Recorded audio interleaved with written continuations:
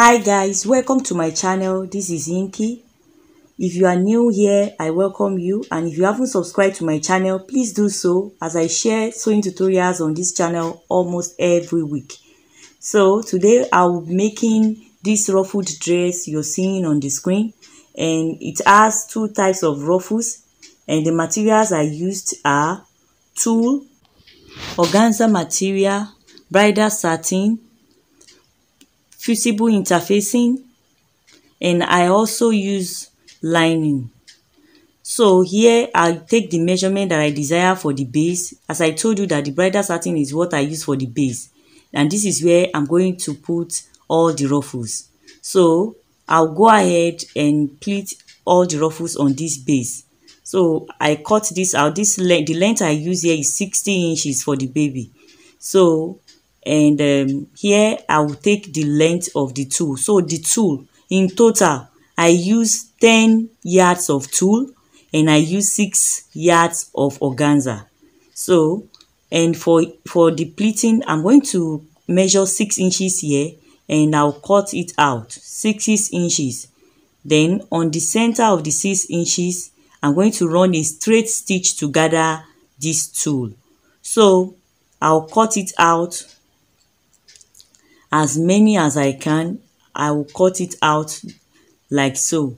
So having done that, I'll go ahead and cut the remaining.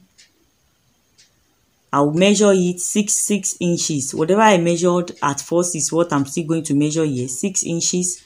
I'll chalk it out and go ahead and cut it out. Make sure that the cutting is very neat. The edges are very neat while I'm cutting it out, because I'm not going to do anything to the edges. So make sure while you are cutting out, it is very neat.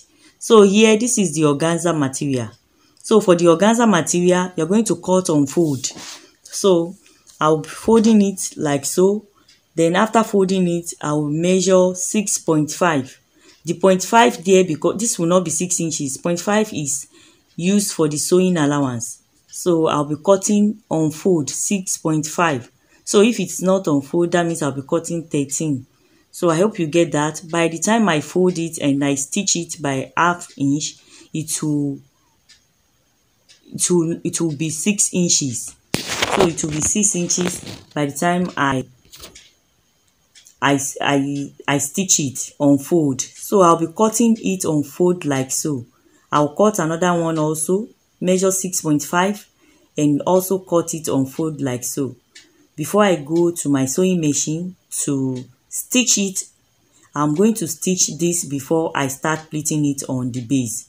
So after I have cut this out 6.5, make sure your hand is straight while you are cutting it. Then having done that, I'll go ahead to my sewing machine and then stitch by 0.5 inches, so that what will remain for me will be 6 inches, and it will be the same width as the tulle. I hope you get that. So I'll go ahead and cut as many as I can. So I told you I used 6 yards for this tulle. So the design is like the organza will be at the center.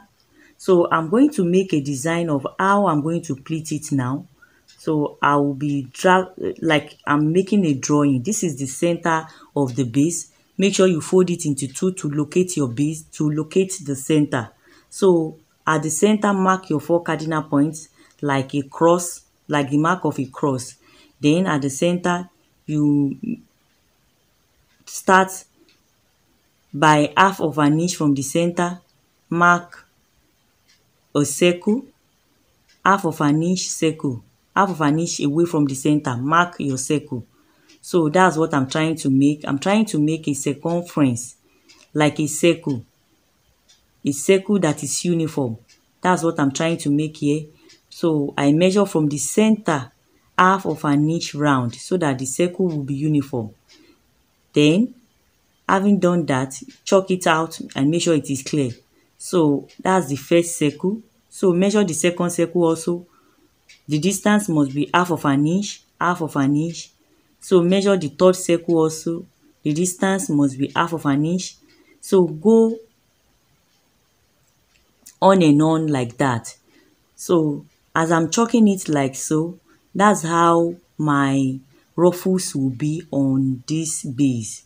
So but this base must, for it to be able to hold the ruffles, you need to iron a fusible interfacing on it for support.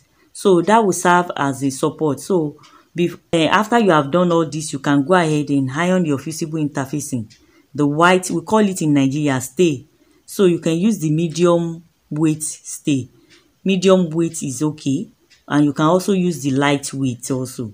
So just iron it on it and make sure the gum part is the one that you will place on it, and then it's well gummed.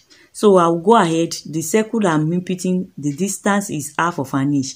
Just go ahead and input the circle half of an inch with half of an inch spacing. So go ahead and do that. Then it will go to a stage that the circle, there won't be anyhow, there won't be allowance for me to input the circle again.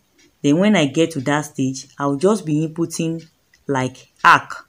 So I'll start the arc. The arc also, the arc will follow the circle, and the arc must be, so now the circle, I'm through with the circle, and there's nowhere to input the circle again because of the length of the material of the base. So I needed to be inputting the arc now. So the arc also will be of half inch also. So the half inch, I will go ahead and input the half inch. So because I'm familiar with it, that's why I'm just chalking it, because just note it that the measurement must be accurate. So go ahead and input the arc till I'm through with this side. So I'll go ahead and input the arc like so. Input the arc. So whatever I do to this side, I will do likewise to the other side.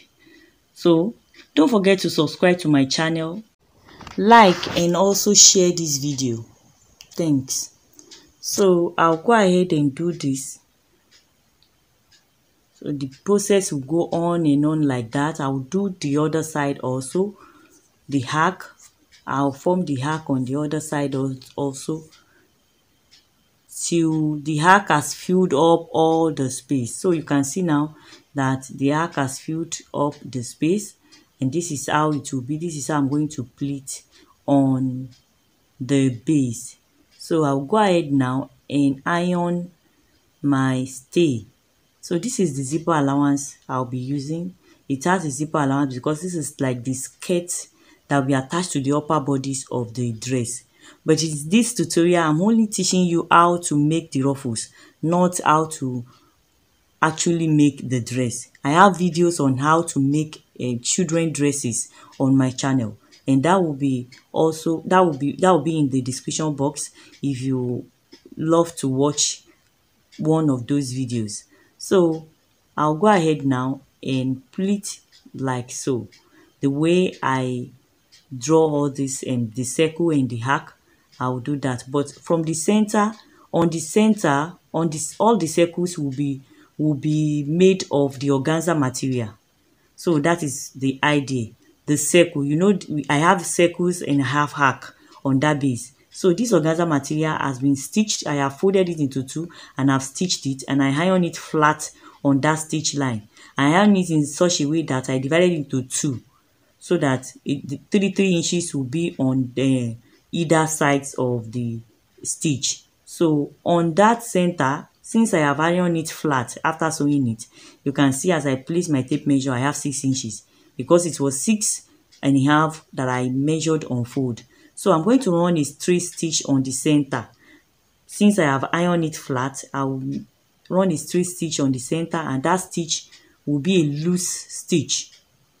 That stitch will be a loose stitch because I'm going to pull it to gather it together before I pleat it on the base. And this is my tool, but I've not started doing my tool now. So I needed to change the stitch to gather stitch, so that I'll be able to gather the material after the stitching. So right now I will not reverse my stitch. I must not lock my stitch.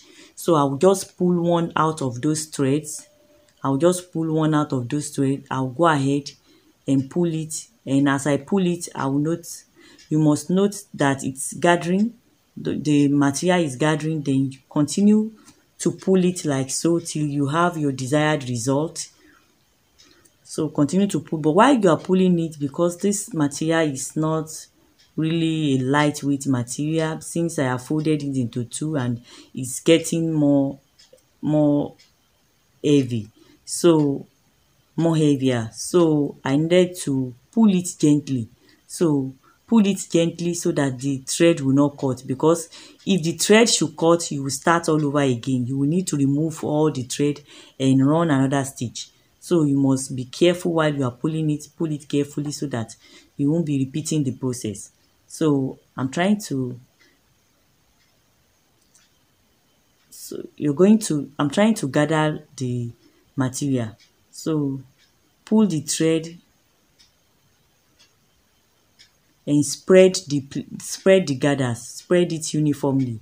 So I'm trying to spread it. As I'm gathering it, I'll be spreading it uniformly, and I'll make sure it is well spread out so that the result will be very nice.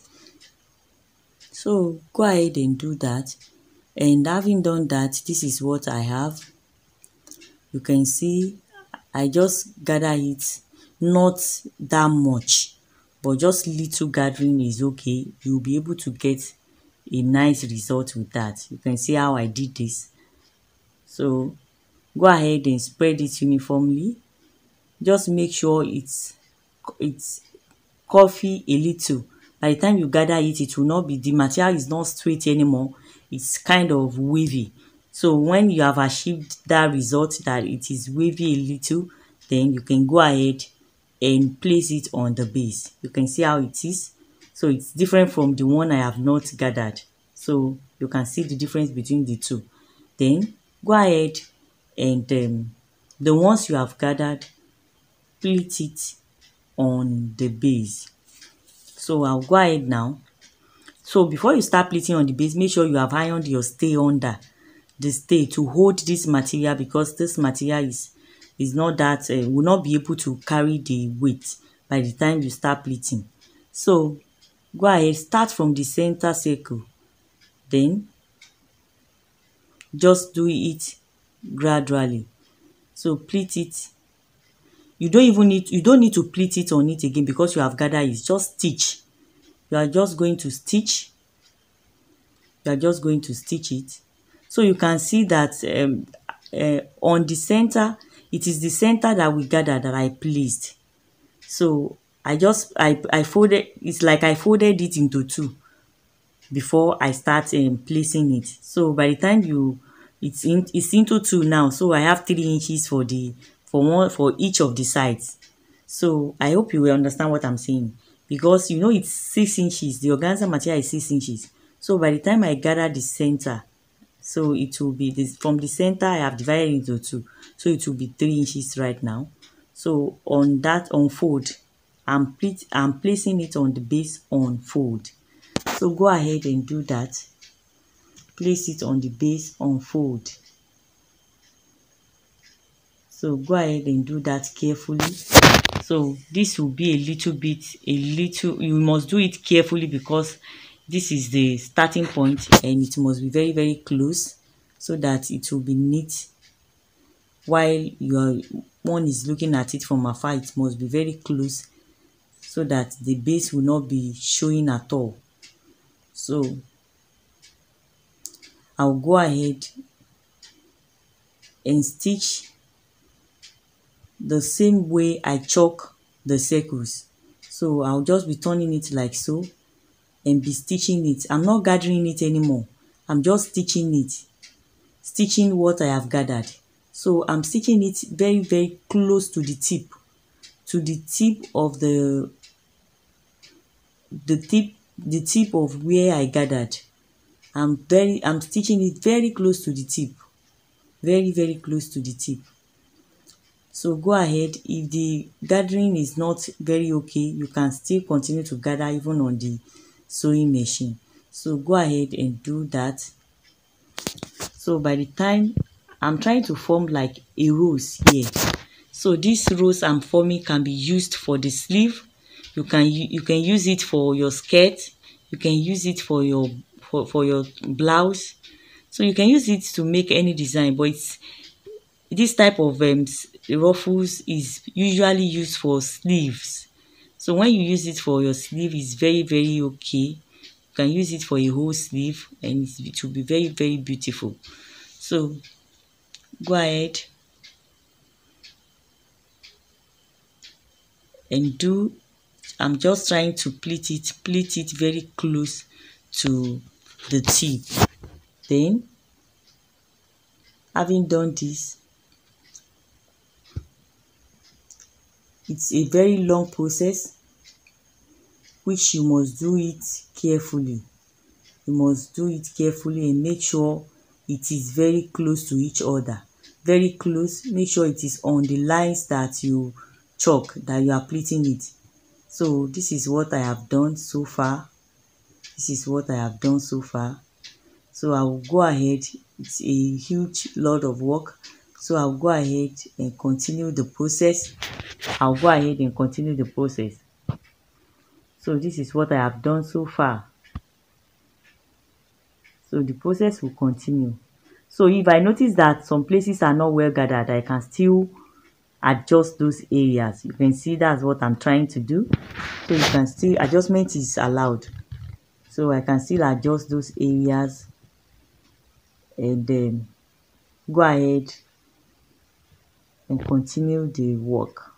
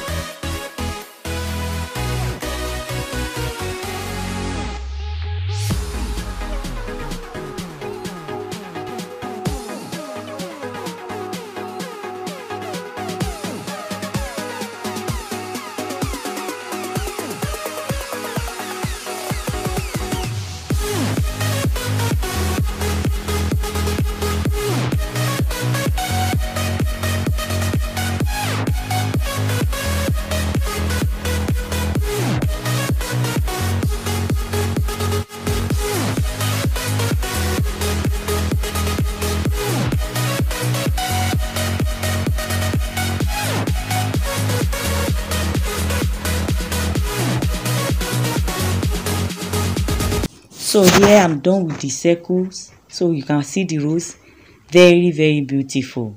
So I will start the hack now. So for the hack I use the tulle, and you can remember that the tulle is 6 inches.